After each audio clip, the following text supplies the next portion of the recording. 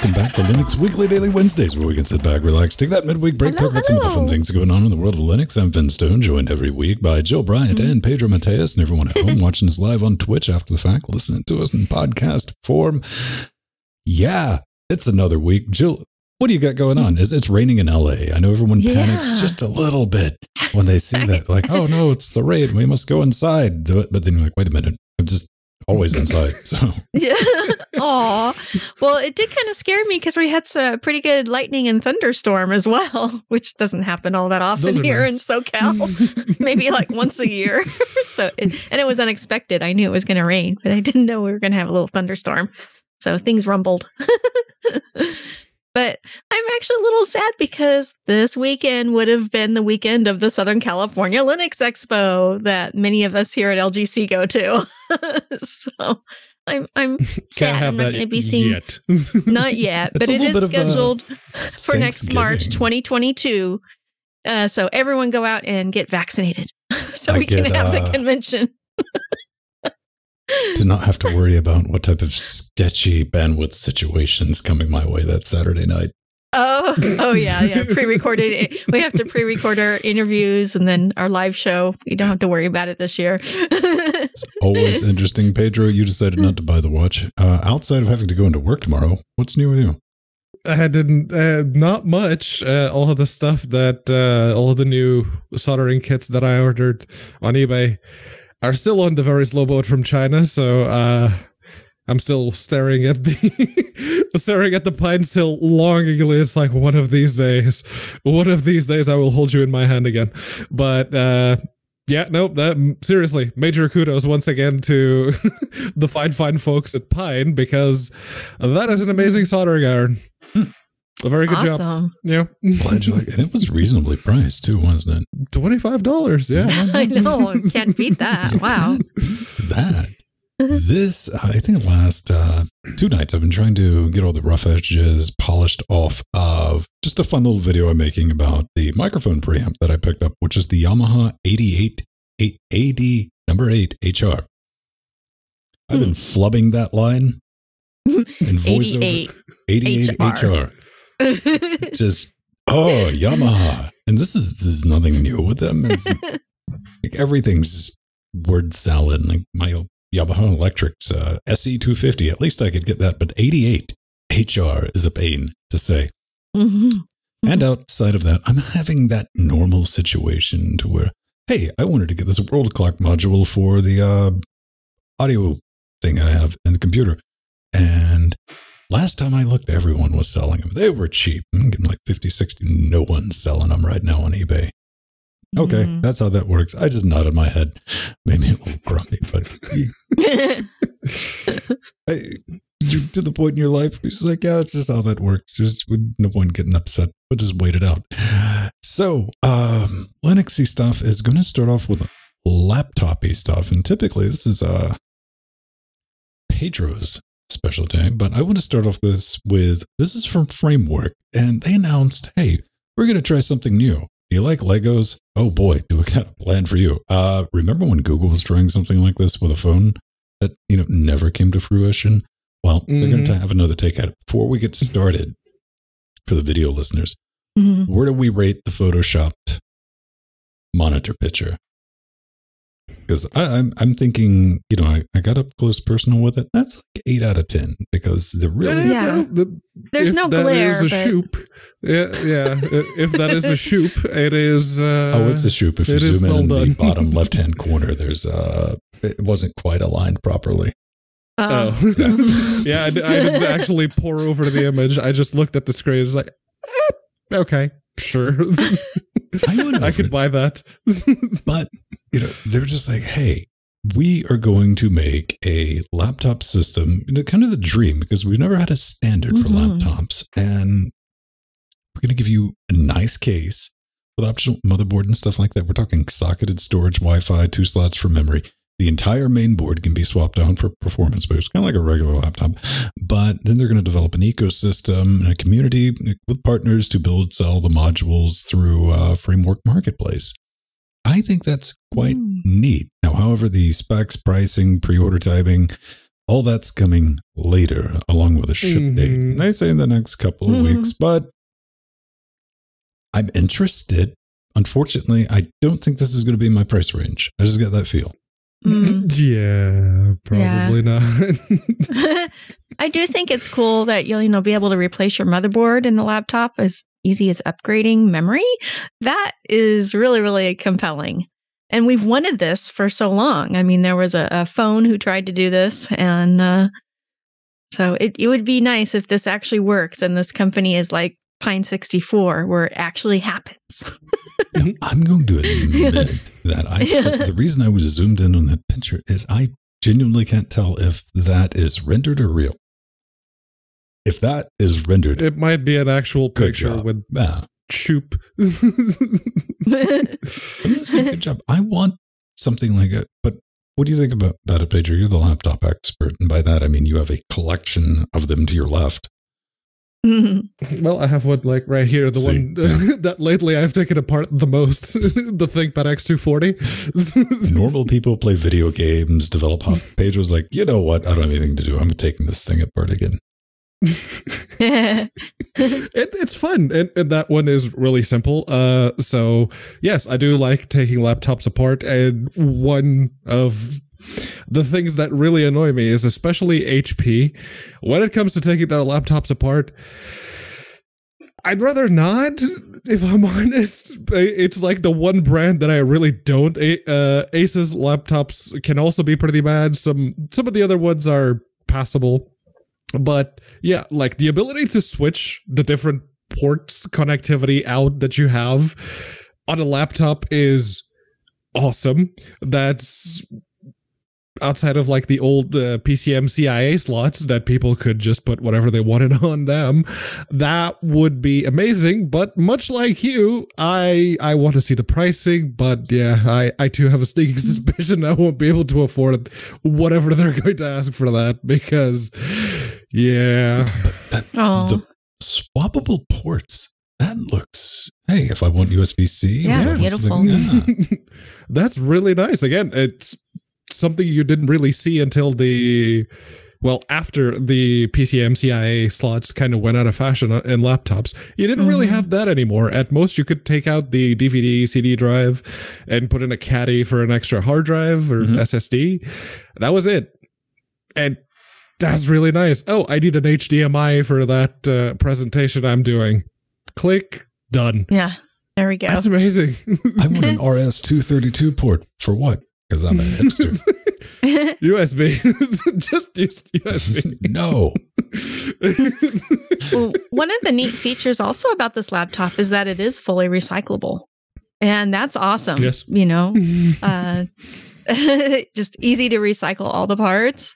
I have a few computers in my collection that do allow that. And it's nice to see a laptop coming along that will be fully recyclable. And the other cool thing is that it respects your right to repair and upgrade. And in some countries, that's the law now. So this definitely solves that issue.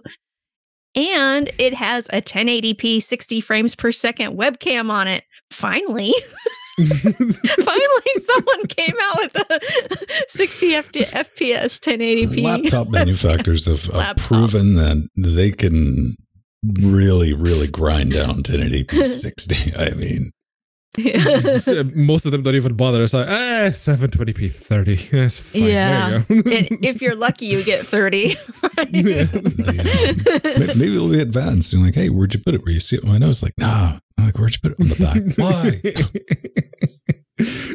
It's on the top left corner of the lip, so it's always pointing down at your keyboard. But why? Why not?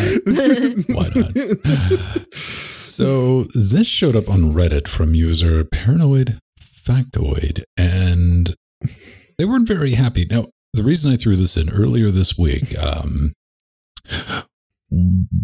someone everyone knows, Matthew Strider, decided that he wanted to get blendy with it. With, what does he have, like 5700 XT AMD card? Yeah. Yeah. And he learned that if you're trying to run the latest and greatest with Blender, not going to have that great experience with it. No, and this person, Paranoid Factoid, had a long-standing bug over at the ROCm, which is AMD's open source GPU compute platform, and they decided, you know what? Just see. I kind of want to see what AMD has to say about this, because he tried a bunch of different things and he decided, you know what, let's just file a bug report. And it got closed. And what happened was he took what the closure call that he posted the screenshot of, what the closure said, took that at face value, which is something that never happened on the internet ever, completely unprecedented, and decided to run with it. Then, of course, AMD person's like, oh, someone's speaking ill of us on Reddit. We must go and defend ourselves. AMD person jumped in the comments and started saying, look, this was never a thing. ROCm was never supposed to be for userland. It was never supposed to work with GUI applications. You could get it to work at one point, and if you have a recent enough stack, kernel, drivers, GPU, hardware, etc., you could maybe get something working at this point, but that is not officially supported. And everyone immediately starts calling about, that's not what you said in the closure, and that's not what all of these other people that have had calls closed because AMD drivers on Linux, all of these people just had their calls closed, and then the AMD person realized, oh yeah, I can see there's a few extra calls that I didn't know about. Yeah. Okay, basically, this is just getting everything updated to what is official. Because, current 2045 release has problems with Blender and Resolve. But then again, this is nothing new. Anybody who's ever had to tango with using the AMD GPU, the Pro drivers, knows this on Linux. This has been known for years. That, hey, if it works, that's neat. But outside of that, don't rely on it. Like, even what AMD has done here, they haven't really changed anything. That's why I want to bring this up. They've just cleaned up the verbiage, because some people were under the impression that this stuff was supported or it worked, because they bought a card and they wanted to use the Pro drivers to do production Pro stuff. No. But we were talking about this in the pre-show. I'm kind of like, I really wish they would put a little oven care into the Pro drivers, because I have jokingly say that it must be the core team from ATI responsible that were merged in when AMD nommed ATI, because this is the level of Linux support that I came to know, love, and respect from ATI. Like, get bent, be grateful it kind of works. But I see where they're coming from, but I just think that's something everyone should know, that you're going to run into issues like that. Even like Blackmagic support, Blackmagic fully supports OpenCL. Supports OpenCL on AMD. Look at a Mac. Look on Windows. On Linux, you're getting ready to install DaVinci Resolve. Their official policy is, and I'm not really paraphrasing, is good luck with that. They will not support anything that, if you get it to work, take a picture, man. So, if someone with Blackmagic, if Blackmagic themselves are saying, that's not, officially supported, you have problems in your driver stack. Then again, I did use a laptop with an ATI, a graphics card on Linux for many, many years, and FGLRX was terrible. And then I just want everything to get back together, man, because for gaming, desktop use, Wayland, stuff like that, AMD is the way to play. Yeah, that's definitely what you want to play with. And Jordan recently bought an AMD card because, hey, he's like, I want one to play around with. But when it comes to doing stuff like production stuff, it's just a minefield. Like, there's not really a current solution. It is a hack upon hack to get something up and running today without rolling stuff back. So hopefully we'll get that fixed. But maybe you can just run CUDA directly on your Intel GPU. You don't need NVIDIA. NVIDIA's stupid. There's a way to do it. It's not Zool, it's Zluda. CUDA on Intel GPUs. Can't make this up. Now, this caught me off guard. Due to private reasons, I am currently unable to continue developing this project. If you want to take it over. Because my first thought, well, let's go ahead and tell you what it is. It's a drop-in replacement for CUDA on Intel GPUs. I mean, if you get anything running remotely like that, performance can be close to, or even similar to OpenCL code. You would need a Gen 9 newer Skylake, which are supported by Intel Level 0.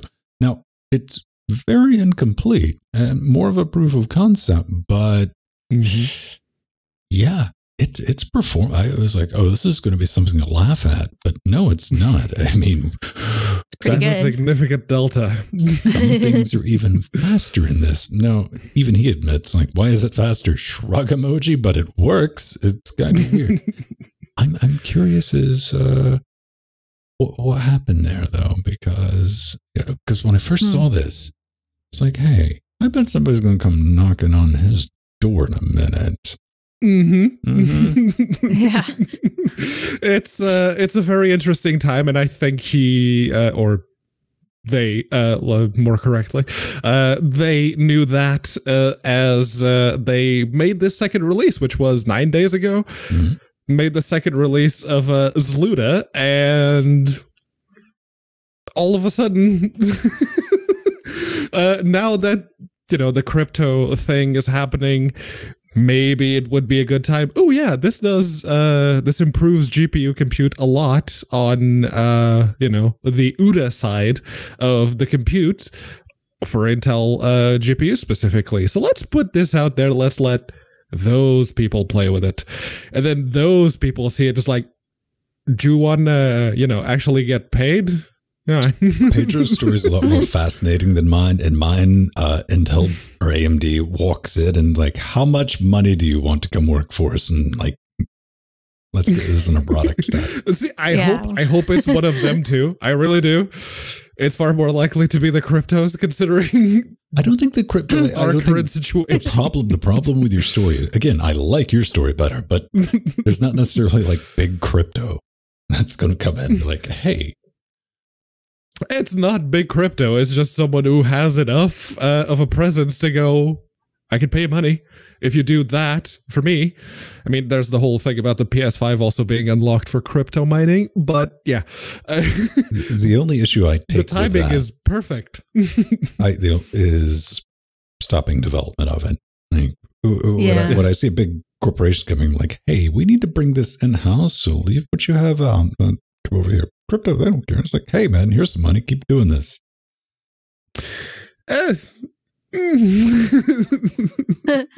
Yeah, I wish that, we could see this on AMD GPUs. Wouldn't that be awesome? CUDA running on AMD GPUs, running faster than OpenCL.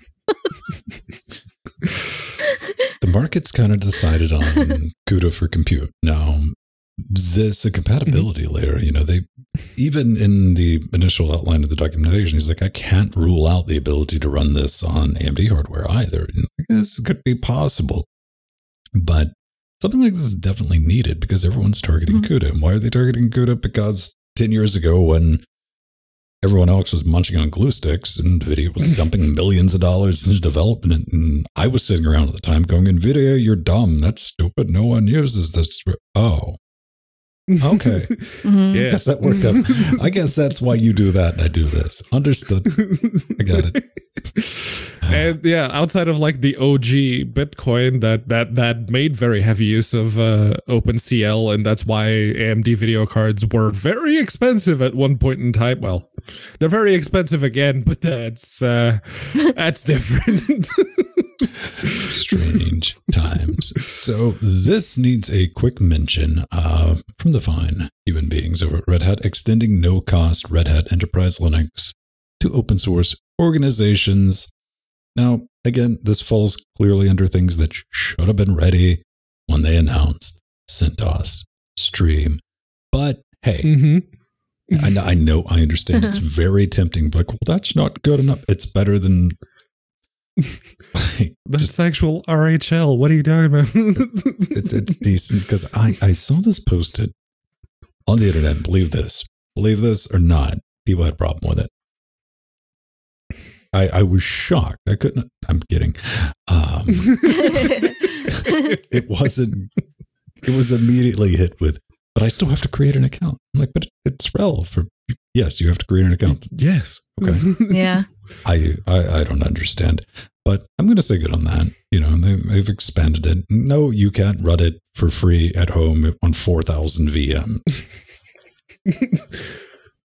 Yeah. Well, you can. Wow. If you really wanted to, you could.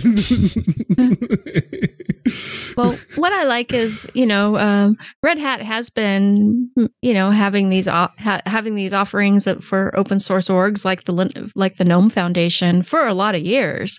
It's just sometimes people didn't know about it, and they talked about that in the article, and they actually stated, we frequently provide no-cost access to RHEL to these groups, but the process isn't as formalized, consistent, accessible, or transparent as we'd like it to be. And if they were a little more transparent when the CentOS change was going down, it would have been not a problem. But I'm sure someone would have immediately went, they're trying misdirection. They're trying to point out, look at the Chinese, and we're going to do other things. Of course. And behind the scenes, I can absolutely know to what I can speak of. This just wasn't ready at the time of the announcement. The announcement it wasn't ready. Caught the company off guard. Yeah. Like, wait, what? Oh, we're doing that now? All right. Scramble. So, a lot of this definitely comes across, and in some ways it is. It's playing catch up because this just got put in motion kind of out of nowhere. But hey, it is there. Feel free to hate on it all you want, but I like that the option.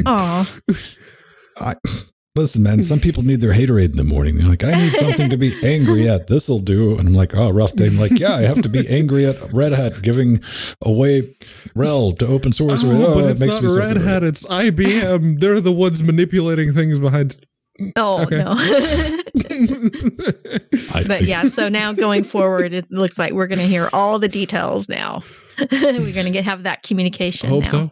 Okay, so this next announcement's kind of interesting as long as you don't have a brand new shiny AMD GPU. Yes, this is true. So this is exciting. Blender 2.29 has been released, and it has lots of great new features, like so many we can't even go through them all. Dinosaurs. So what I thought was really cool is now you can manipulate your messages. Now you can manipulate your meshes using a new node-based editor. And this makes a lot easier for finer detail of modification. And you also have the ability to create your own custom modifier in the GUI. You can make shoes. Yes. Yes. Without having to write your own script to create one. I've had to do this a lot in Maya and 3D Studio Max and Blender. Create my own modifier scripts. So this will make it easy peasy lemon squeezy on Blender. And one of my other favorite things now is that you can copy your modifier settings from one object to the next, like you can in Maya and 3ds Max. That's been one of my most missing features out of Blender that I have on the other 3D platforms. So now it's there in Blender, my favorite of all the 3D animation packages. And yay, also, critical physics. Yes, the grease pencil strokes can now be edited like Bezier curves, which really is something we needed. And there's just been there's so many updates to sculpting, faster cycles rendering, better compositing with EV, new physics simulation methods, and just so much more. I can't even go through them all. So make sure to look at our show notes and go to the link and see all the wonderful new features of Blender 2.92. So are we still pretending that Blender has a video editor? Yeah, That's well, they have angry. improved it. They actually improved it. I haven't used it since they redid it, but I've used the Sculpt. I want to go back and play with it. It's been a few years, but every time I get hit with that, it reminds me of playing around with like Cinderella or something. I'm like, oh no. Oh yeah. You see, I remember the early days of NLEs in the late 90s, early 2000s, and like they got that locked down. They got that aesthetic, and like that's confusing to a point of no. But yeah, definitely play around with it, and we got to get Pedro. Yeah. We got to get Pedro into 3D modeling.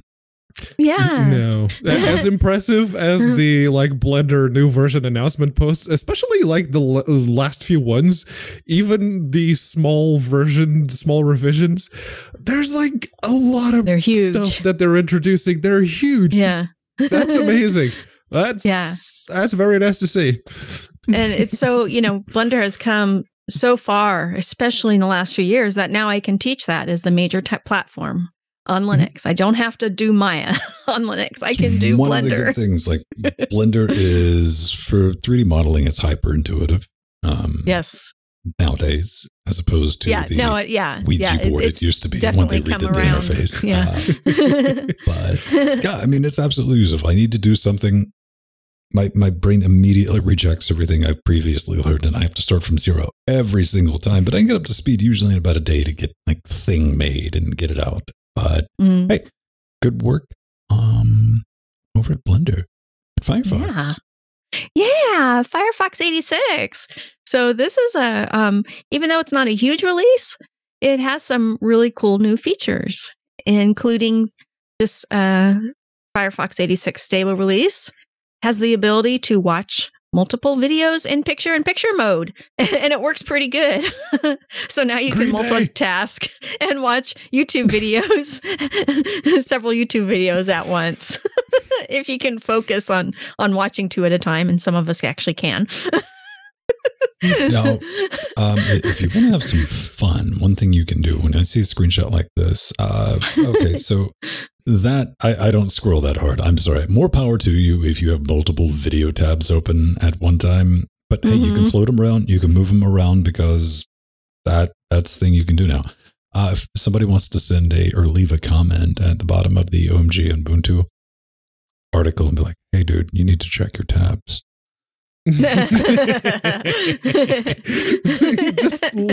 just plant that little niggle. Ooh, that will. That picture immediately disappears. Like, I don't actually do that. I say that as somebody who worries about that with videos and article publishing. Like, whoa, because I've had a couple of times. I'm like, nothing. It's like it was just one of those like that's going to cause questions. People are going to ask about that. Okay, no. Right. And it's like that's got too much backstory. I'm glad we got that. So that's pretty good. Browser uses GPU processors for Canvas. That's decent. So we get the WebGL drawing and all that fun stuff. Screen reader improvements. That's always nice to see. Link contrast and how is like the GPU support in Firefox these days? Usable. It's WebRTC is still a bit of a poop shoot, but for like just general 2D canvas acceleration, it's actually pretty good. All right. But yeah, the big thing here is strict mode. That's one of the options that you could just click on now and it will automatically reject everything. Inner website cookies, all the tracking cookies, all of basically the nasty stuff that came from web developers running rampant for 30 odd years with minimal to no supervision and doing whatever they want. Yeah. It's unfortunate, but it's kind of necessary. But come on, you can be like Facebook and be like, hey, if we can't get all that extra data we've got hooked on, you're hurting small businesses. Yes, small businesses. Okay, Facebook. I mean,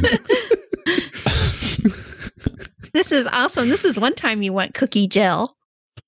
Cookie gel. I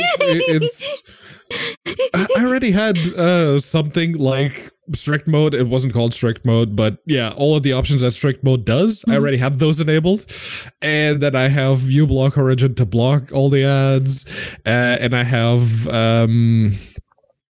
I don't care about cookies to get rid of the cookie annoyo screens, because when you're rejecting all the cookies, the websites keep putting up that pop-up that goes, you should let tracking cookies. You should permit cookies. No.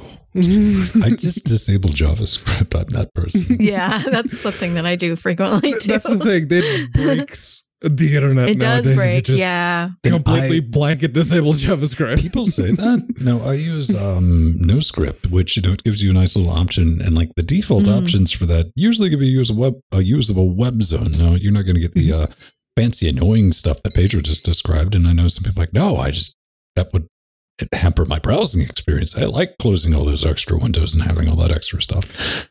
Now, occasionally you do run into the web zones that just won't load, and I don't visit them. If you're in a situation like Ven where you can choose not to visit something, yeah. Not an option for certain people, but yeah. So KDE Plasma is so bad, people have got to create easy ways to restore sessions. Aww. Is that it, Pedro? Is that why this exists?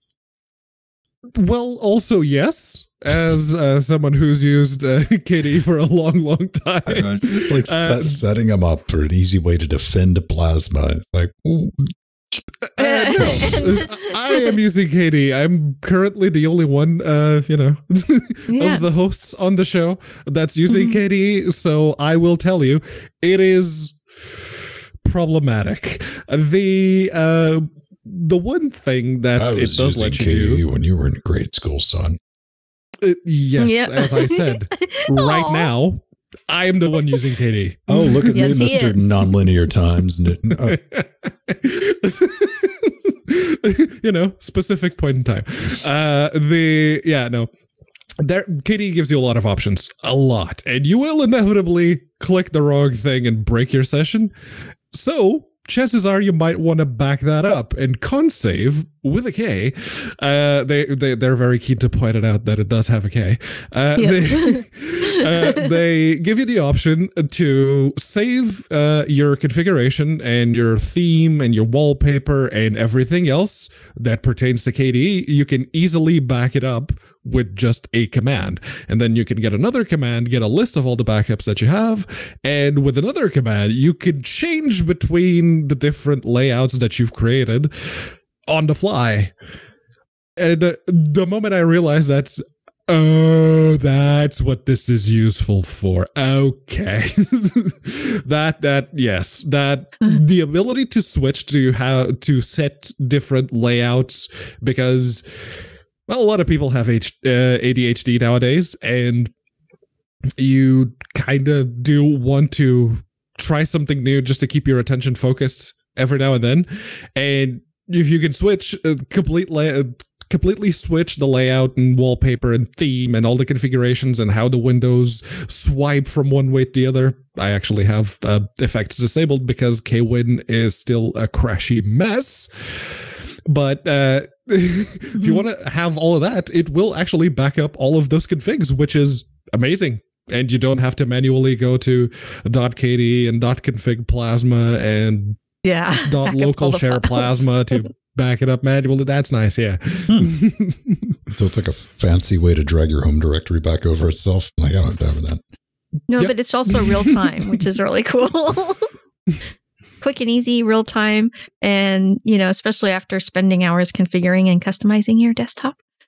This is nice. Use Konsave and save it. You mean cutting off the wallpaper? And changing to the high contrast theme, yes? Yeah. You could have that. You could actually set a keyboard shortcut to run Konsave to load that particular config. It's like boss mode, like Control Windows F12. Everything's gone. I definitely could use this for Flexbox and Window Maker, which I'm running right now as Window Maker. Okay.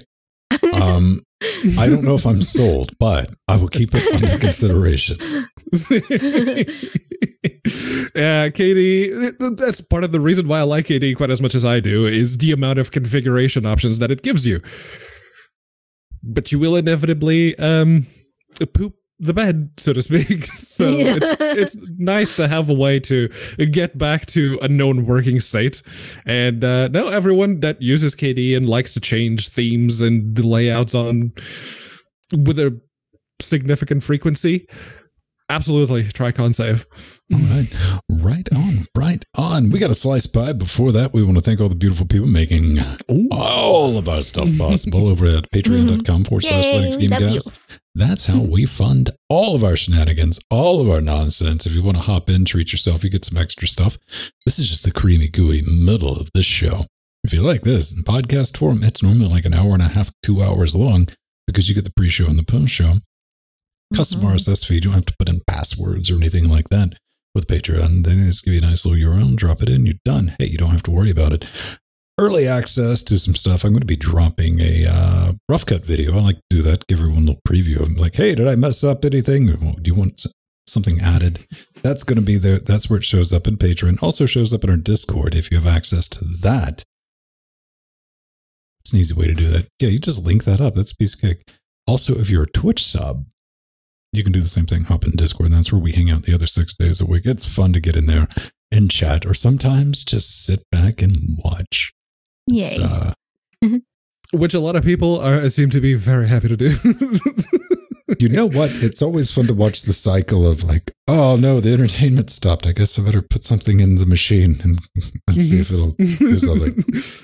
Here, dance, come on, dance. Well, it is fun because of the time difference, because I'm usually up at like 4:15 in the morning, and usually Pedro's going at it with Britannia's side, and that rolls around to him, Australia, then back. It's always going with something. Time zones, how do they work? I don't know, man. I don't trust them. I think they're a conspiracy.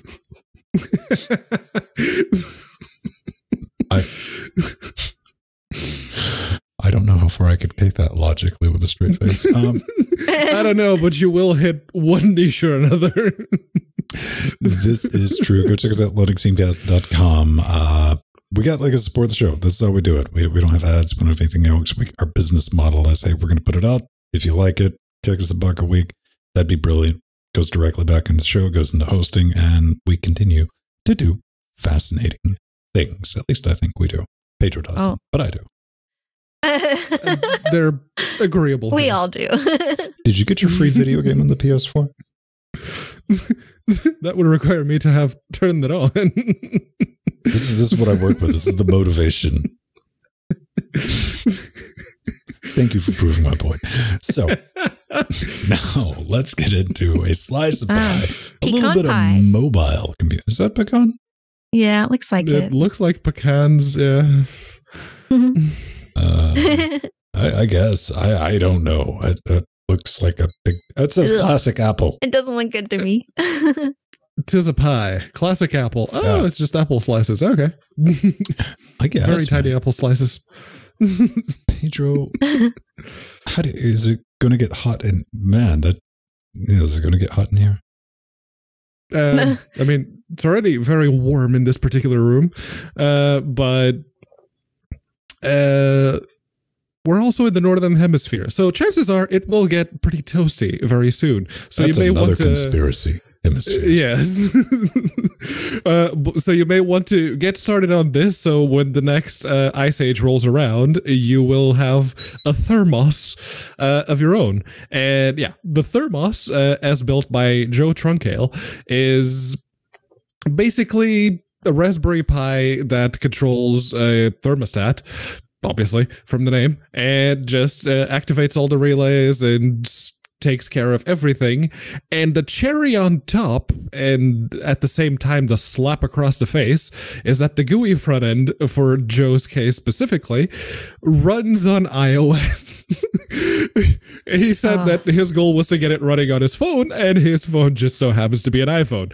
And kudos to him. He managed to get everything. It's a Python script that takes care of sending all the signals to the Pi. GPIO, if you've played with the GPIO on the Raspberry Pi, chances are you know enough to even create an app that will work on anything. But it is a very, very involved, as far as Raspberry Pi projects that we've covered here. This one is a thing all of its own. It's so. Do you think we need to come up with a new metric of a scale of 1 to 5 to with your Raspberry Pi projects, a chance of burning house down? Because this is probably 4.25. Oh yeah, no, this is I would say a solid 5. If all of the relays are active and you're driving all of the heating elements, yes, that's a solid 5 on that one. I'm down with this.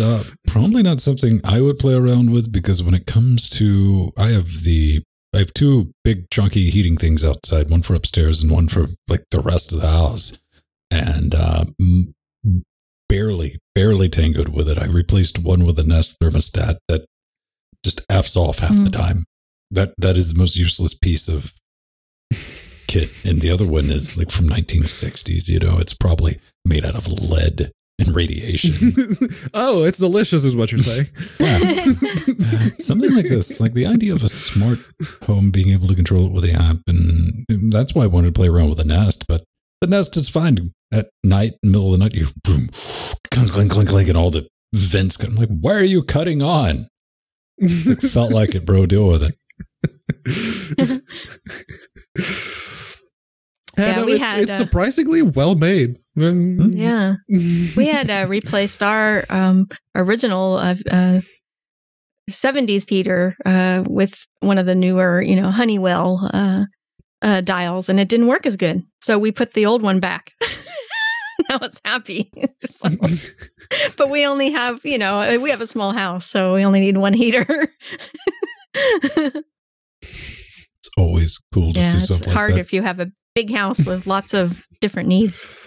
So, Pedro, if somebody at home was planning to burn down their house and they wanted to tell us about it, this is the one time that we would say you need to send us an email to an actual email address. Mine is peter@linuxgamecast.com. Just send an email there, because we're going to want that link to that video. Whatever it is you were doing, we don't need to see the actual fire taking place. We can extrapolate, but what you were doing before. Do you think I could send an email about the benefits of using plastic spoons? And jamming them into the electricity sockets? No, like eating soup with them. Oh, okay. It feels a bit counterproductive, warm liquid plastic spoon. Listen, I've heard rumors that they make a lot less noise.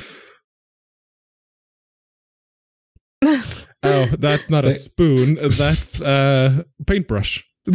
Plastic paintbrushes on the side of being washed on the side of a little glass jar. Are you accusing Nori of eating paint? Me accusing Nori of being an illustrator? No, eating paint. That's what I heard. How dare I? That's what I will make you say when I send the clip of you accusing. But no. You can tell us, or yes, if you want to scream at Nori because she's making clanging noises in the background, you can. But the best way to get in touch with us is to go to linuxgamecast.com. You hit the contact button on the little nav bar at the top. Pick LWDW as the show that you'd like to send your feedback to, and we will read it right here, right now. I had to update Some conditions apply. I had to update it a little bit because, man, I get the faith. I get faith in game developers every now and then. I'm like, hey, we do a panel show, figure out how many people's on it, send it. Been getting too many emails like, would you like wake key, or here's a key for a video game? It is not necessarily, it's Linux related. I've had to go back and readapt the wording with bold for 3. Yes. I'm a little cross about having to do that because, again, I lose faith in humanity every time I have to. Did has anyone reintroduced the blink tags? Is that like a WordPress plugin? 3. I'm not going to say I was in GIMP. Trying to get the sizes to line up with the actual font, but maybe I was. Animated GIFs. So Brian writes in, Stream Red Hat, which is topical. This has been sitting around for a minute, but I would have decided to throw it in since we were talking about Red Hat. And hey, we were talking about I didn't even realize that. I did it good. Does Blackmagic have plans for EL7? Is that Red Hat 7? Yep. CentOS. Red Hat 7. EL7. Oh, Enterprise Linux 7. Yeah. Yeah. Okay, does Blackmagic have plans for Enterprise Linux 7 going end of life? DaVinci needs that to run. Will they move to Rocky or Stream? Plan on running Stream in the studio. Pedro, do you plan on running Stream? I have a laptop that's currently running CentOS Stream. How's that working? Relatively well. I don't really use that laptop, so probably not the best judge, but... Jill, have you thought about installing Stream on Steve's Etch-a-Sketch? No. I still have a CentOS Classic that I haven't updated yet, but I don't need to update because it's running older software. Blackmagic.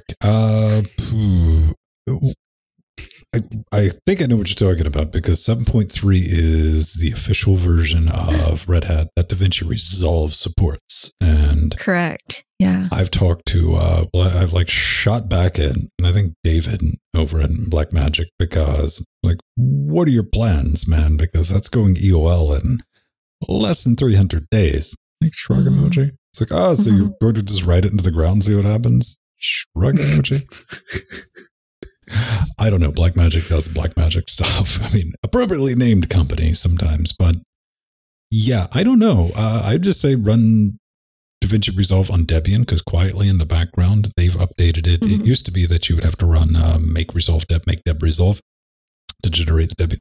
You can just do the run file on Debian these days. That used to be the domain strictly of Fedora and CentOS and RHEL, but works on Debian now. It's just fine.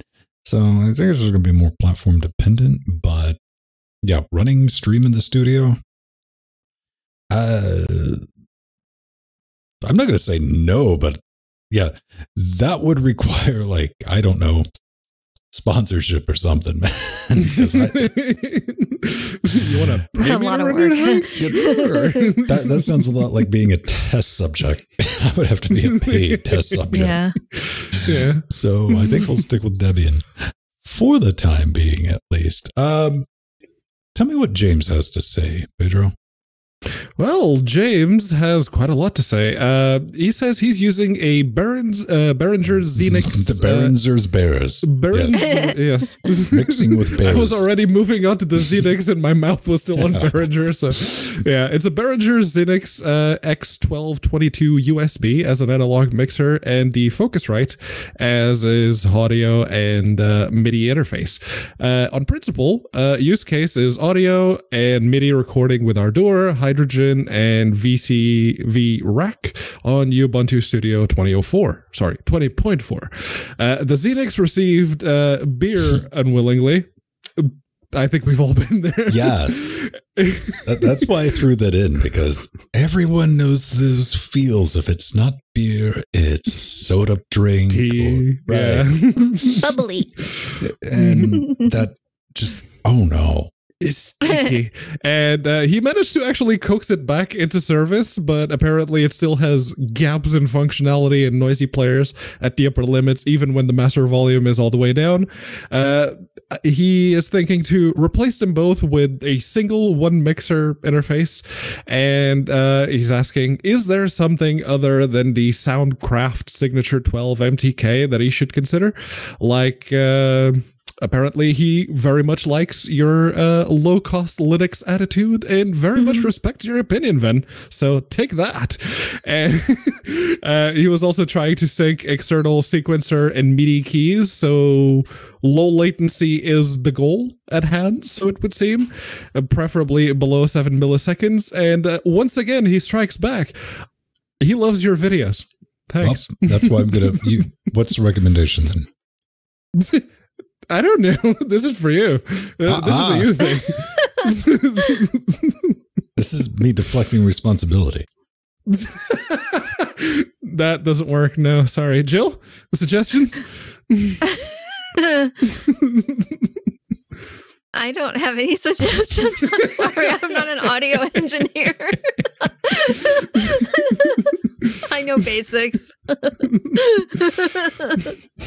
Does it make boops? Okay, I'm good. It doesn't work. Like when I'm in here, I'm like, I don't know what I'm talking about. The rack of yes. I just keep plugging stuff in. It keeps working, but I don't know. I'm like Jerry from Rick and Morty. I will say this: in 2021, I've genuinely had this conversation with a couple people on our Linux audio, and I've gotten some blowback from it. There's no mixer in here at all.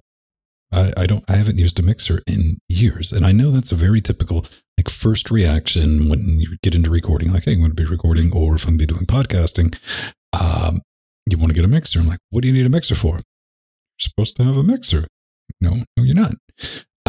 What I do use a mixer, but I use a digital mixer. I use the mixer in outdoor, and that's what I suggest people do, because you're not limited to like 4, 12, 24 inputs. You're using the digital mixer. You're only limited to whatever interface that you plug in to your system. You know, if you get 8 and you want to put another 8 on that, it's a piece of cake. Now, the common piece of throwback I get from like, but I want to use outbound analog gear. Like, well, go buy a fixie. All right.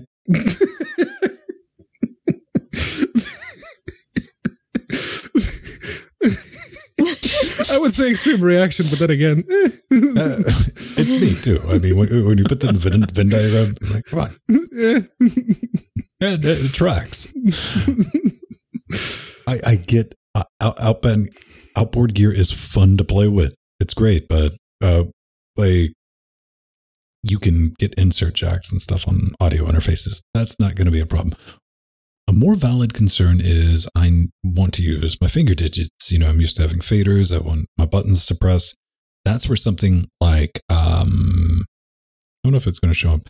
You can kind of see this stuff over here. These are control surfaces. They're MIDI control surfaces. They allow me to control the mixer like I normally would. I have all my faders, got a bunch of buttons. I can make them do whatever I want. Get mutes, sends, auxes, jog wheels, stuff like that that you typically wouldn't see on a mixer. You pick one of those up for, I don't know, $200-300, which is about the same. You can get the X-Touch 1.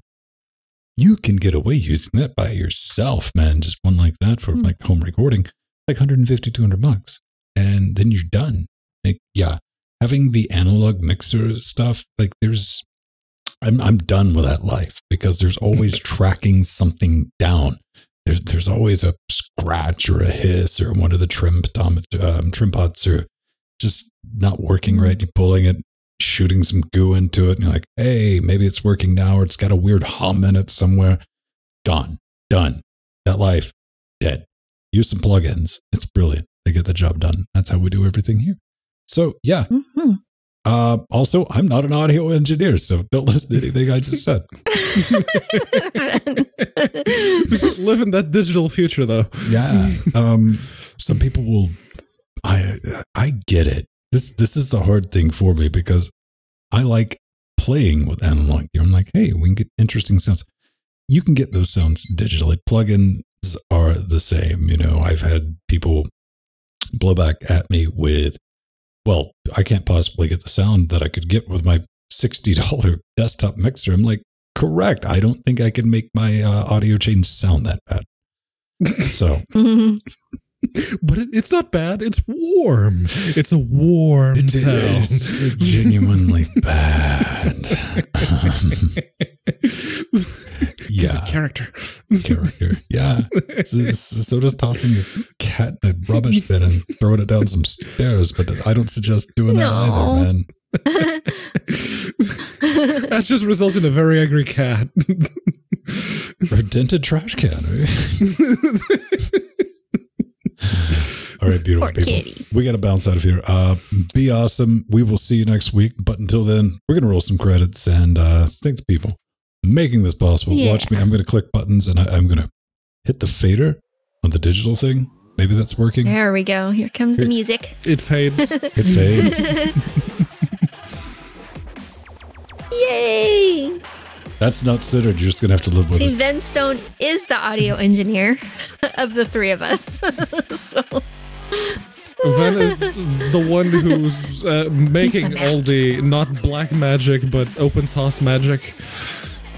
work into something that sounds amazing, especially when compared to other yes, audio other wizard. podcasts. Yes. I just read the manual. That is true, Arthurian. Audio wizard. He does things for podcasting that no one else does or knows they can do. And all under Linux. Yeah. Linux. It's like the curtain falls down. There's a bunch of Macs. Oh, wait a second. The VM crashed. No, don't look at my Windows desktop. Yes. Then now we have something for April Fools. Bye, everyone. We'll see you next week. Bye, everyone.